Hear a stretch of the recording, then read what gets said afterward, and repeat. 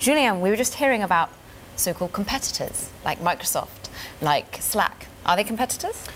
I don't think of them as competitors. The mission of Workplace is really to connect everyone in the company, every industry, especially people who've never been connected before, because they never had a desk, never had an email, never had a PC. And I think only Workplace and Facebook in general have that ambition to connect basically 4.5 billion people who are employed with a working mobile device. I don't see anyone else going after that market of connecting absolutely everyone in the company.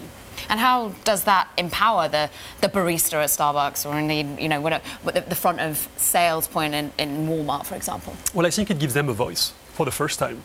They understand who they work for, they understand the values of the company, the culture of the company, they can be identified as talents, they can exchange with their colleagues from other stores, from the HQ.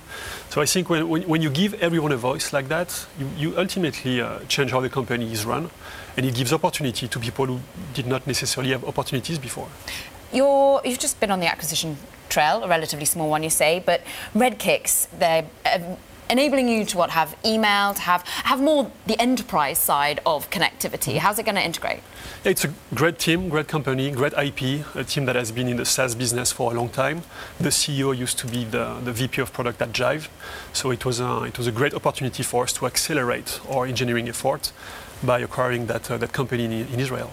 And what does it say about the purpose of where Workplace wants to go, the ambitions you have, how significant you could be for your parent company? Well, I think it will help us, thanks to the IP they have developed, to move away from things like mailing lists, newsletters that people don't really like to use, but still have to use sometimes. So I think this acquisition will help us to accelerate that transition and to maybe accelerate the adoption of Workplace when we launch in a new company. And accelerate the adoption across, you've got 30,000 companies already. Yeah. How global is that spread? How are you making those connections to get inside more businesses? Well, we are very busy scaling the business. We opened an office in the US, in Australia, in Japan, in Paris, in Brazil.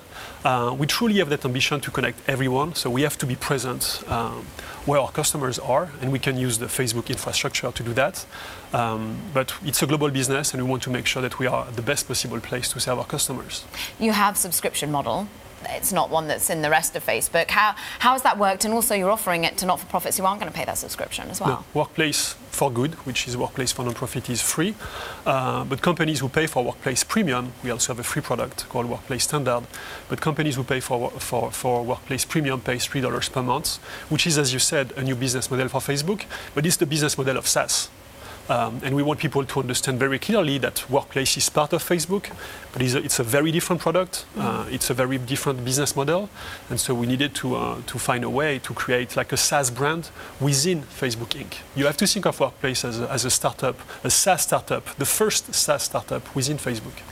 You're part of Facebook. The parent company can obviously be a driver of growth, but also in sometimes a hindrance, particularly at the moment when there's concerns about privacy, about data. How are you having those conversations with the businesses that you're talking to and ensuring that they feel completely at ease with the product? Yeah, we've observed how Google, for example, built a SaaS business with Google Cloud, or how Amazon with AWS did the same thing, how a consumer tech company created a very successful SaaS business. And I think we are going through the same journey. We had to create our own brand.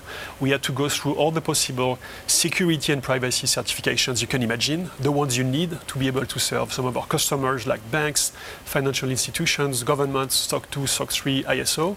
So it's a new muscle for us that we are building. But at the end of the day, companies know that Facebook is one of the few companies in the world that is building its own infrastructure. Data centers, the software, the hardware.